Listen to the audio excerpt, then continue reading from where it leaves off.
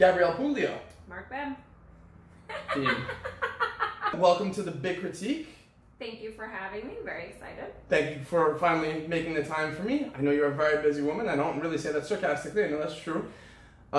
So you have a ton and almost nothing going on at the exact same time. You are the epitome of a conundrum. What's up with you? That's pretty much my whole life. That's going to be the title of my memoir. Of my memoir. Yes. Yeah, so I've been in finance for a decade now, and I've been burning the candle at every end, and the whole candle's on fire, and now I took a step back from that, and pretty much just living a normal life right now. You are living the American dream. You went to pursue your dreams. You just up and quit your job. Yeah, that's pretty much it. That's it. How much like cojones did that take on a scale of 1 to 10? You know what? I'm not even gonna lie. It took a couple years to be like, okay, this is the right decision. This is the right decision. So a lot of planning, but I finally did it. So here we are. So you left your job to do what? I left my job to pursue my dreams, which are basically just changing the world and making it a little bit better. So I am going back to grad school for something completely unrelated to finance, and something unrelated to that, I run a social fundraising initiative called the Heroes Benefit. The Heroes Benefit? Heroes Benefit. What is that? So it's a social fundraising initiative that started in, the idea started in 2011. We ended up having our first fundraiser in January of 2012. And we became biennial because there was Hurricane Sandy, and then, you know, adult schedules just got kind of hard. Shit happens. And, you know, they say that it takes businesses and relationships and, you know, marriages 5 years to actually be profitable. So, you know, the Heroes Benefit, this is our 5th year anniversary this year, and we are now an annual fundraiser. We have, thank you. A golf clap for you. We have a Facebook and Instagram. We have email. We managed to get like 100 or 200 new followers on Instagram in a week last month. That's awesome. So, not to cut you off, but I do want to ask, how much time and effort do you put into doing that on Instagram? So for people that are watching that maybe for starting to grow their own businesses, are you engaging? Are you going into Instagram groups? Are you grinding Instagram, or is that only because of the people that you've been meeting? It's a little bit of both. I'm really lucky to have a great team that goes out and they spread our word and they share our message, which is great. I've been doing a lot more because I have more free time, which is great. You know, when you only have about 10 hours a week to yourself, and most of them are with grad school homework, you know, your fundraising initiatives kind of take a little bit of a, you know, back burner priority.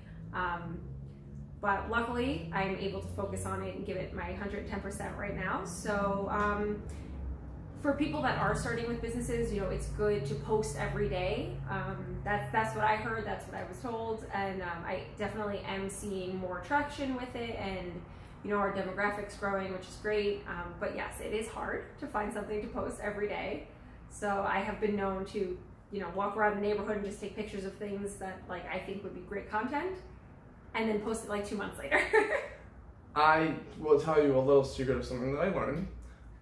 You're probably not supposed to do this, but you could probably just steal other people's content as far as like military stuff because you're a theme like that. But I like that you're not like keeping it just to like the military or whatever. Right. I mean, you could always take other people's try to keep it original. I don't want those legal issues, so we're all original all the time. Thank you. I'm loving these golf claps. Yeah, so I mean, we are military focused because that's where we started our roots with the fundraiser. But you know, we are open to all heroes, and we do support a whole bunch of different causes. So, okay, to give people a little context, Gabrielle, do you actually have anybody in your family or remotely close to you in the military? No. No. So then, what's your, like, times will get really tough for you, like, with this thing probably. What's your why? What's going to keep you going when shit hits the fan and you have to, like, really go through? Yeah, that's a good question. I get this a lot because it's unusual for a civilian to be so gung-ho about the military, or anyone that it doesn't affect them directly. Why would they be, you know, so adamant about a cause? I'll be honest, in August of 2011, the Extortion 17 helicopter crash, it was a Chinook 47, and it was shot down.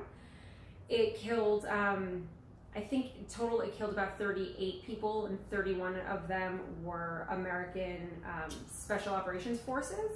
SEAL Team 6, who found Osama bin Laden and killed him, they were killed in that crash. So I remember sitting at my desk watching the news and saying, somebody has to do something. 32 kids lost their fathers, and I'd never thrown a fundraiser before. I just throw a mean party, and I just kind of started seeing what I could do, looking around places at the neighborhood, and that's it. January 2012 was our first fundraiser, and it's been pretty great since then. Our last one in September, we raised more than double what our first raise in 2012 was, so we look to just keep going more and more with that. Wow, that's really something. I had this whole spiel in my head about like what I was gonna say to you, and like you just took you didn't take my breath away because I'm talking now, but all right. So yeah, what's the one thing this benefit is not doing? It's not paying my bills, that's for sure. Like not even remotely. Not even remotely. It's every proceed that we get, whether it be donations or actually at the event and the raffles, everything goes 100% to the cause. So. Well, aren't you a sweetheart? Sometimes. Yeah. You know what I love about what you did? What you did is you saw a televised event, and we do this all the time as we'll see something on the news, on social media, there's a shooting in a school or some other terrible shit happens, and it'll start to trend or whatever, and people will give their thoughts and prayers, and then about 24, 72, 48 hours later, I just different increments of days randomly, out of order, mind you, it dissipates until it happens again, right? So what I love that you did was you took action with empathy. You were like, I didn't lose anybody in this, but I really could. It wouldn't have been that fucking complicated for you to have lost somebody very close to you when that happened. And so you actually took action.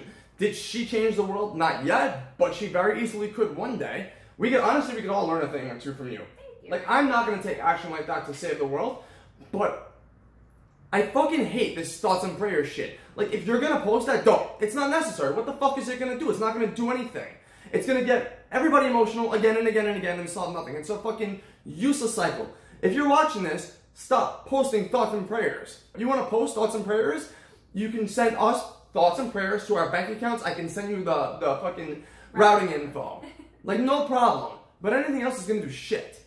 So anyway, I'm really passionate about that because it really annoys when people do that shit. Because it does nothing. I'm a big positive vibe person, so that's great. But again, yeah, it's not a tangible difference. It's very unrealistic to be like, I'm going to change the world, because I don't know about you, but I have not been to everywhere in the world. So, I like to do just small changes and try to make like a little difference in my life or in somebody's life every day. And that's like holding the door for the person behind you, saying good morning to your cranky bus driver, holding the bus or the door and the train open for somebody to get in, just little actions. Doesn't need to be a huge, big worldly change, but little actions will eventually make somebody's day better. And that, is the whole ripple effect. And I think from every entrepreneurial article or video I've ever seen, it pretty much went to the extent of what you're saying. Like, you might have a long-term goal in mind, but you're not going to change the world overnight. You're not going to be a millionaire overnight. And you're not going to get rich and famous overnight. So whatever your long-term goal might be, you do it in small increments, And by small increments, exactly what she's saying. She's saying something small every day to move your business along. Right. Or whatever it is, this isn't, it's a business for you, but it's not really a business, more so just like your baby that one day will get you somewhere that you want to go. This is my golden child. Yeah. But again, it's everybody just looks at the big picture and the end goal, and it's not really about that. It's all of the little steps that get you there, and progress, not perfection. So we've learned a lot from our first benefit in 2012, and this is our 5th anniversary. We're now going annual. I mean, that's great. We definitely learned a lot in that time. I love that you've been this entire time so practical about everything. And mind you, you started this when okay, so let's bring some buzzword names up. So there's these guys like Gary Vaynerchuk or like Tony Robbins or like these guys that are really big on fucking social right now, and they're giving you the instructions. They're giving all the instructions on this is how they did it, and other people, other businessmen and celebrities have come forth saying, yes, you're 100% correct, this is how it works. They're all giving us, I don't want to say the golden eggs, because 99% of us won't be able to maintain the consistency that they are. And that's just a fact. Like, I would love for this Bigger-T thing to blow the fuck up to like a Joe Rogan level one day. Not gonna happen in 5 years. Joe Rogan took 20 to 30 years for that to happen. Like, this is a very long-term thing. So before any of that stuff became like a thing for us to read on our social media feeds, or like for somebody to share a video, you were already doing it. You were already really practical about shit, and you were like, I know I can't change. I've never been to fucking Africa. I mean, I assume you haven't been to Africa. You know, you're not gonna change the way African people think, but you can start in your local bar, and then maybe one day the good news will spread. So that's fucking dope. There's not much more anybody could really ask for. Thank you. Yeah, I mean, you know, I would love to be going around and doing mission trips and you know, teaching English or, you know, helping feed, you know, countries or other things. But that's just not something I can do right now. It's not feasible. And I think, you know, I love Gary Vee. I'm a huge fan. But I think, you know, he tries to give a lesson to kind of make people think of how they can apply it to their life. And it's not necessarily quantifiable. And people don't really get that. They're like, oh, well, he's famous, I'll be famous. And, you know, maybe you will. But possible. Social media is all about the highlight reel. And you don't really get people's full story because, you know, my journey is not going to be the same as your journey, and it just takes everybody a different amount of time, and there's nothing wrong with that. And as long as you're just making progress, you know, however small every day. I mean, today I walked around the neighborhood getting donations and spreading the word about my fundraiser for 4 hours in the heat on foot. And, you know, I mean, that's just doing the work. And a lot of people knew me, and a lot of people in my neighborhood do know about the Heroes Benefit, but for those that don't, you know, I was walking around with my tote bag and we had our logo on it, and some people saw me talking to somebody and asked for a flyer. So it's just really doing the work and how much you want to give to be able to get what you want. So let's see if you end up working into the equation of some famous people and shit that they've preached. So I don't know if I told you this. I went to my fiance and I went to a real estate wealth expo thing this last weekend, which I'm gonna post a different video about that just to give you guys a little idea of what actually went on there. But a lot of people said to me, oh, you're gonna go to that, it's probably gimmicky, they're gonna sell you stuff. And yes, of course they try to sell you stuff. That's what they're there for. They're there to capitalize on shit. Name of the game. It is what it is. I don't hate, because that's, everybody's here to make money, right? But so when you heard these entrepreneurs talk, Tony Robbins, Robert Herjavec, Pitbull was there, whatever, they all preach very, very similar equations. It's like, if you want to be in the 1%, means 99% of us won't do it. Like, practically speaking right now, the odds of you getting to be where they sit are way higher than me getting to be where they sit, because of the amount of work that you've put into it thus far and how consistent you've been. You have, like, not to say that you're like that far above me, but you're definitely levels ahead of me, and that's fine. I've also been in the game for a long time. 100%. You know, this past year or two have we really gotten big and consistent, and again, you know, we're on social media and we're doing our best. But I think what makes the Heroes Benefit so different is that I have no expectations with it. Like, I started it when I was in my early 20s, and I was just a girl in a bar who wanted to make a difference. And you know, now I'm still that person, but I don't expect to make a profit from it. I don't expect to be famous from it. I've been really lucky that it's, you know, a cause that really resonates with a lot of people. Yeah. So I have gotten to do some cool things. I got to accompany the Medal of Honor recipient David Bellavia, Staff Sergeant David Bellavia. That's great. That's awesome. Thank you. At the New York Stock Exchange for the bell ringing, so that was a lot of fun. You know, I've won a couple of awards for the Heroes Benefit, including Courier Life's Brooklyn Women's of Distinction. So it's really cool, and I've gotten to be exposed to such amazing opportunities while talking about something that I love and I'm really passionate about. So what I've seen people ask, because at the end of the day, this is, like, you know, a business related podcast. What I've seen people ask, like, realistically speaking, what time do you get up in the morning? Now with my retired life, I get up around like 7. When I was working full time and going to school and doing this, I was waking up at 4 a.m. to make sure everything was done. And what time are you going to bed? Between 10 and 11. Okay, right. So like, you grind it. Like, so I also saw that for a while you were posting your workout routine. I was. But I guess you just like, maybe you just didn't feel like doing it anymore, you didn't have time for it anymore, or? You know, it's any kind of juggling act, right? The more balls you have in the air, the more likely one of them is to fall. Right. You know, I love fitness. I really do like working out. I enjoy it. It's my me time. Unfortunately, I don't get a lot of me time these days. So, you know, if it was between working out at 4 a.m. or waking up to write a paper or waking up to, you know, make baskets for our upcoming fundraiser or send people emails, like I obviously chose the things that were going to get me closer to my goal. Like being fit is great, and I'm not knocking anybody that's like skinny and healthy. Awesome. You know, something had to give. So I chose waking up at 4 a.m. to work on the hero's benefit or write a paper as opposed to working out. So that's not to say that I completely gave up on it. I just, you know, didn't make it the 90% focus of my life anymore. So, on a practical note, you just knew you couldn't do everything, and you're like, all right, this is the least important thing to me right now, I'm gonna let it go.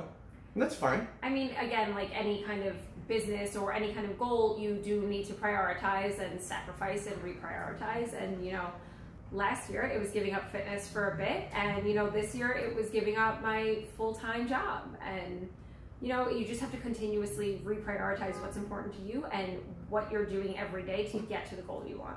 All right, guys, so there you have it. Here are all the practicalities of somebody who left a job she was miserable at to pursue a life that she dreamt of in the most practical way possible. So you had a little nest egg, so you're not starving. You won't be, I'm sure. I'm sure you will find your way. There's plenty of, I'm sure you bartended or whatever. There's, you know, you said you were babysitting and stuff. Yeah. You know, there's definitely, the good thing about Brooklyn is, you know, at least in my neighborhood, everybody knows your name. It's like cheers, and you're always willing to help out. So, you know, anytime somebody's looking for help or, you know, knows of a gig, they send it my way, which is great. Are you on Fiverr or any of that stuff? What's that? I'll put you on later. Well, I guess I'll bring it up now. Fiverr, for anybody who doesn't know, and you're the second person I've spoken to this week who didn't really know.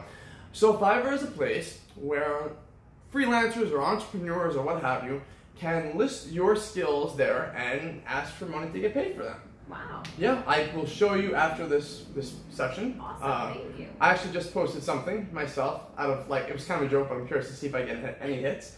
Well, so I guess that pretty much covers everything. You are living the dream of practicality. Trying.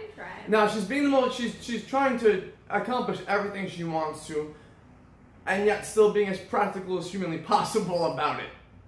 And that's fucking awesome. Guys, thank you so much for tuning in. This is, once again, Gabrielle Puglia. What's the name of your benefit again? Thank you. It is the Hero's Benefit. Right. So we're going to have links to the Hero's Benefit in the comments.